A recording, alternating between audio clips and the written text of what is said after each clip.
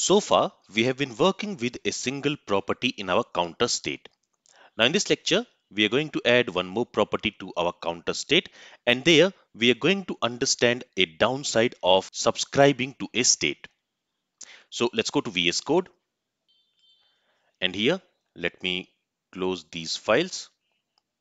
We don't need it for now. And what I'm going to do is I'm going to open custom input component. So here let me open custom input component.html. There you will see that we also have a button here which I'm calling as toggle button. So if I go to our application, let me close this console here.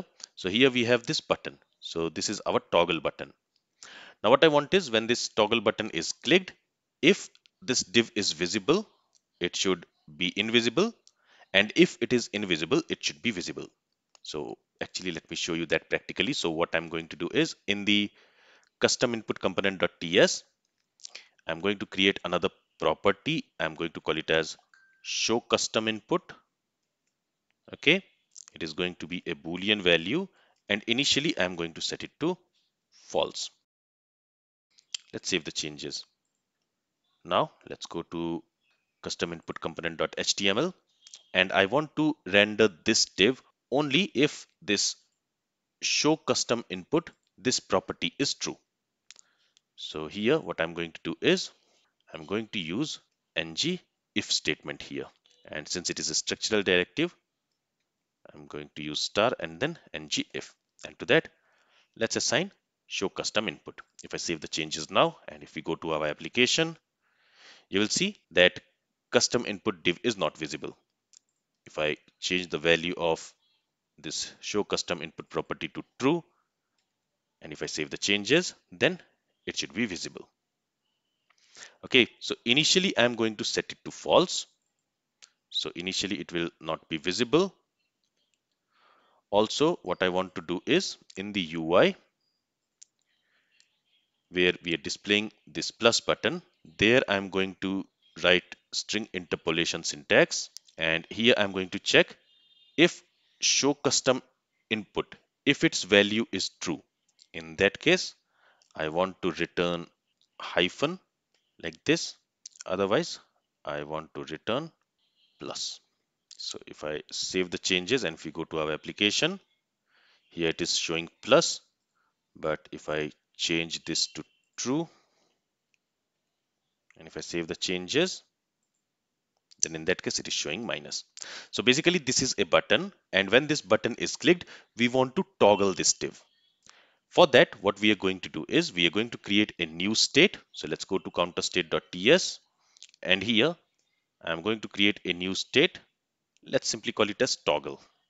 Okay, and initially I'm going to set its value to false. And here we have an error because we also need to add this toggle property in the counter state interface. So I'm going to call it as toggle, which is going to store a Boolean value. All right, now we are going to create an action. So let me open counter.action.ts, and again here let's create an action. Let's call this action toggle custom input. Okay, and to create an action we are going to use this create action function, and to this we need to specify the name for that action, basically the value for the type for that action. So again here I'm going to call it as toggle custom input, and here we are not going to pass any data, so I'm not going to specify any props for this. Let's save the changes.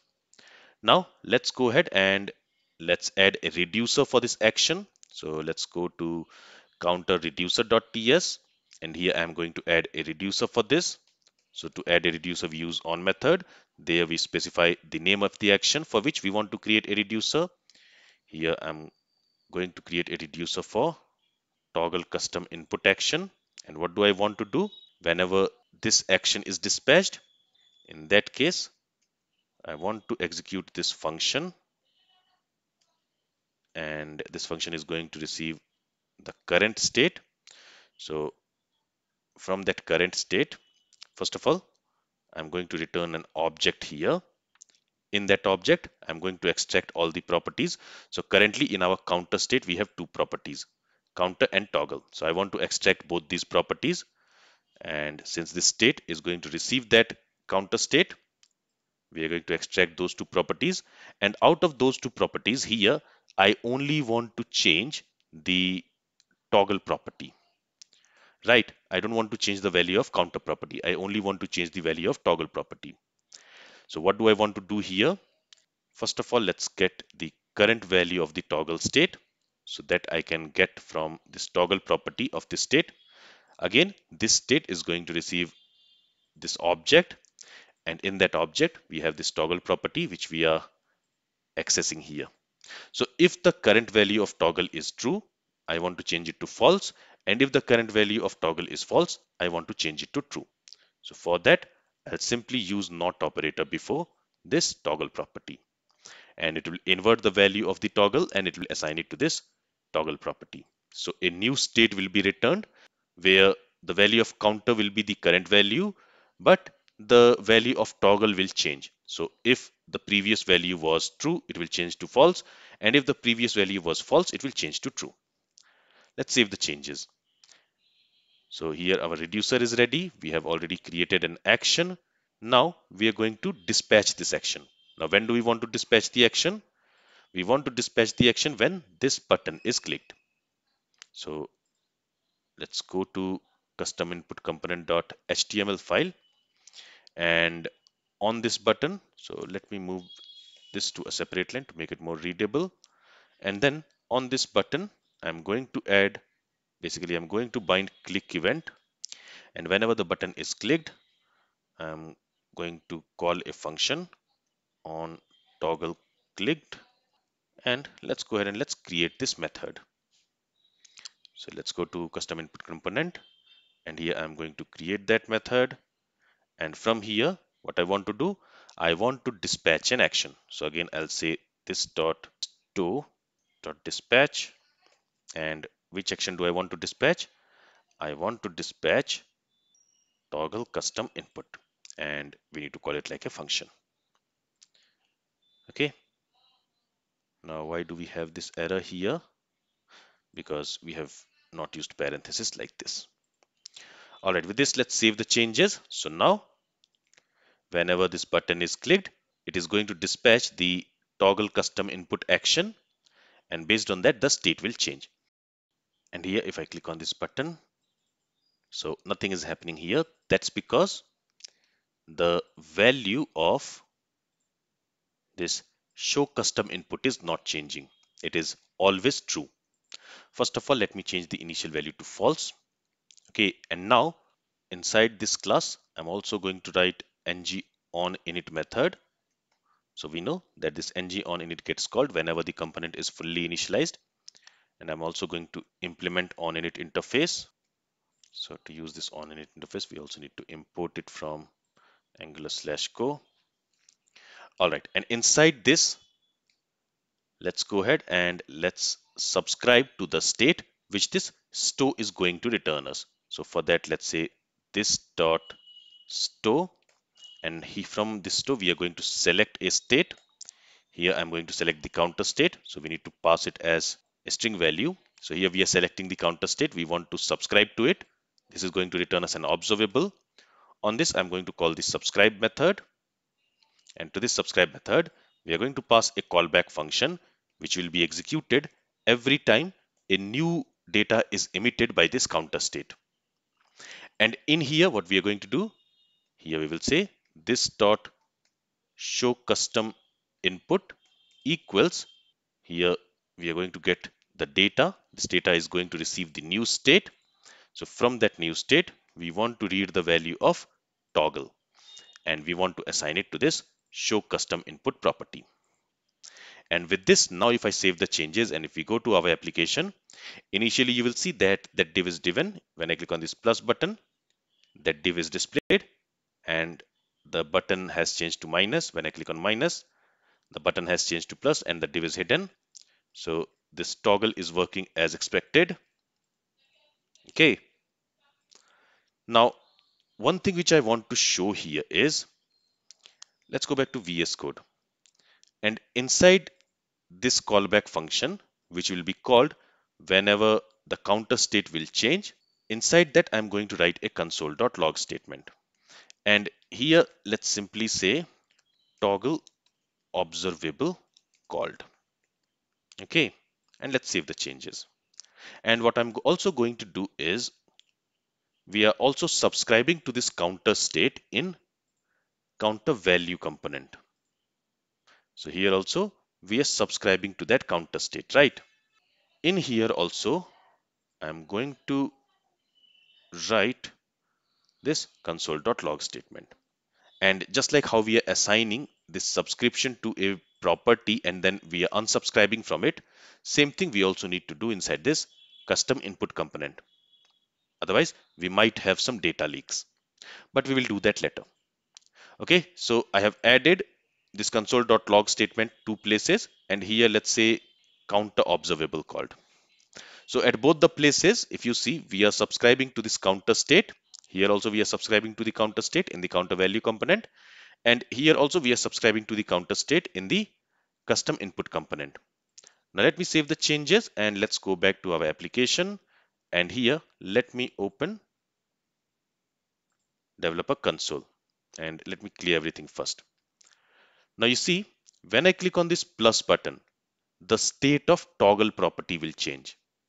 And in that case, we are expecting that it should be calling this callback function, right? And it should be logging toggle observable called. Let's see if that's the case. When I click on this plus button, you will see toggle observable called because the state of toggle has changed, but the counter has not changed, right? The counter value is still 0. But still you will see here this message counter observable called. And this means that in the counter value component, this callback function has also been executed. But we have not changed the value of counter. Then why does this callback function is getting called? I can understand that this callback function is called because the value of toggle state has changed. So here we are simply reading the state and assigning the toggle. But why is this callback function getting called? Because we are not changing the value of counter. Remember that here we have subscribed to a state. Here we have subscribed to this state. So anything inside this state changes. Wherever we have subscribed to that state, there the callback function will be called. That means the component will be notified. So even though we are only changing the toggle value, so we are changing it to true or false, but since in the custom input component, we have subscribed to the counter state, inside this counter state, the toggle value will change. That means this state has changed. And since this state has changed, any component which has subscribed to this state, they will be notified. And currently we have two components. We have this custom input component. So this component will be notified about that change. That's why this callback function is getting executed. And we also have this counter value component, which has subscribed to that counter state. So this component will also be notified about that change. And that's why this callback function is also getting executed. I hope you got the point. So it does not matter which property inside the counter state changes. If I click on this increment button, in that case also, in both the components where we have subscribed to the counter state, it is getting notified about that. And that's why we see this message. If I change the value of toggle, in that case also, the counter state has changed. The toggle property in the counter state has changed. And that's why whichever component has subscribed to that counter state, they will be notified. And that's why we can see both these messages, counter observable called and toggle observable called. Now here the problem is currently we have only two properties, and in two different components we are subscribing to these two properties. But if we have a lot of properties, let's say in this counter state I have 10 properties, 10 states, and I have subscribed to the counter state in 10 or 50 different components, then in that case any one property in this state will change. It is going to notify all those components and it is going to execute the callback functions which we want to execute for subscription for all those components. There is only one component which might be interested in the change data, but all the components will be notified about that, and the callback function which we have passed to the subscribe method, it will be executed for all those components.